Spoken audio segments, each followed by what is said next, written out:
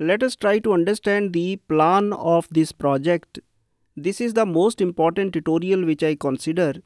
Controlling electrical switches in ASP.NET Core Web API with C# WinForms and ESP32 IoT module.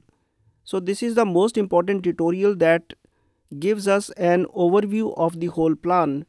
So this is what is going to happen. Let me explain step by step. First of all, it consists of three different projects. The first is a WinForms application. The second is an ASP.NET Core Web API application. It will store the data of the project. And then we have an ESP32 module that has various wires that go to electrical switches, electrical LEDs.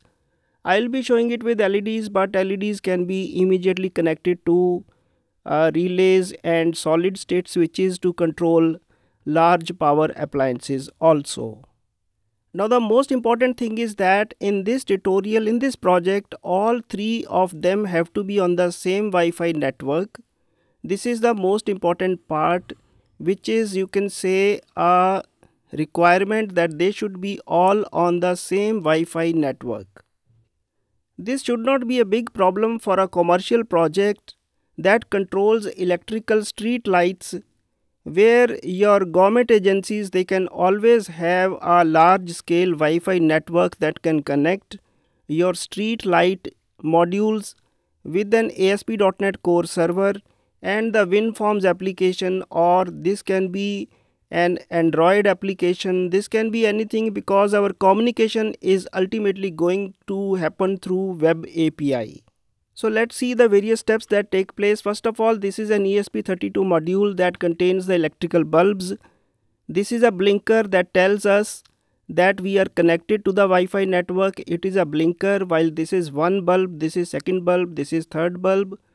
And then we have this WinForm application that contains three switches, you can say. When you click on this one, it will turn it off. When you click on this one, it will turn it on. It will basically toggle the state, and in this case you can see status of this is on and this is glowing. This is off, off, off, off. So how is everything occurring? First of all, when this module boots up, it sends a GET request to your ASP.NET Core Web API, and it sends its machine address. The machine address of an ESP32 module is the machine address of the Wi-Fi module placed on it. It is stored through factory, and this is a constant for this Wi-Fi module. It uniquely identifies this module. So it sends a GET request, and in the GET request it sends its machine address, its machine string, which goes to the server. This server stores this machine address into a database, and along with a 00 state of all the switches. This happens during first time, because when there is no entry of the machine in this database, it will make a 00 entry, and when the same request it comes the next time, this database will already contain the state of switches, and this state is returned back as a response to this GET Web API. And on the basis of that, these switches states are shown on, off, whatever is the state that was stored in the database. So basically, when the module starts, it sends its MAC address and a search query is made on the database, and the current state of the switches is returned back, and these states are set. Now let's come to the next step.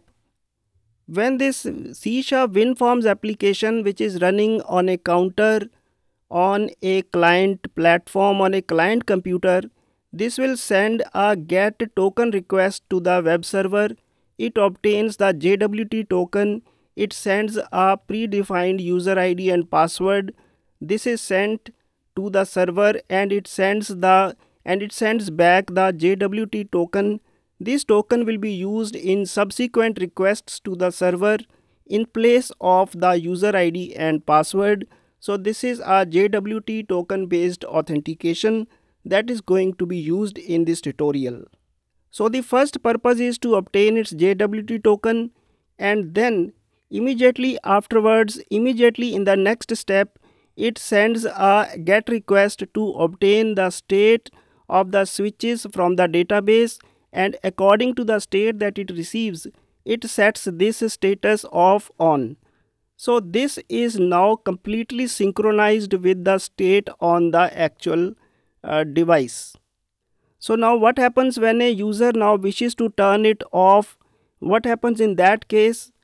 This will send a put request to the database server, and it will send the ID of the switch along with true or false, and this is a put request that will reach this ASP.NET Core Web API, and it will make an alteration to the switch state, and immediately afterwards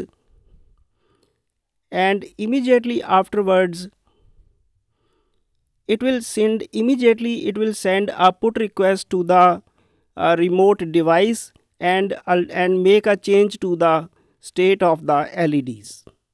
So this is the whole sequence. Ultimately, the whole state is stored in this database, and ESP32 communicates with this server to set its initial state, and this WinForms application, it sends the change of state to this application. It stores in the database and sends a corresponding request to the remote server, to the remote machine, to the remote device. This is what is actually the whole plan in this project. In the next few tutorials, we will implement this, and I will show the code for this and an implementation for this. We will discuss in the coming tutorials. We'll close it right now. Thank you.